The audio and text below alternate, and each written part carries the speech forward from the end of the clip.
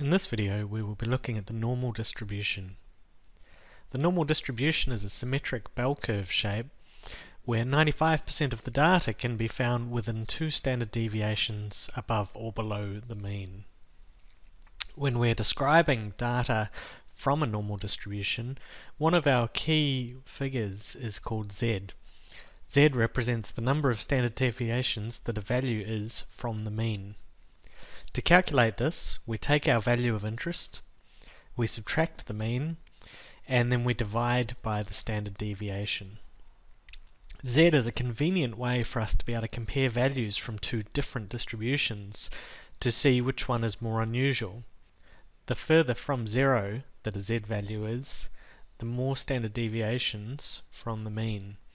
Therefore, if we had one value which had a Z of 2 and another which had a Z of 3, the one with the Z of 3 is 3 standard deviations from the mean, whereas the Z of 2 is only 2 standard deviations from the mean.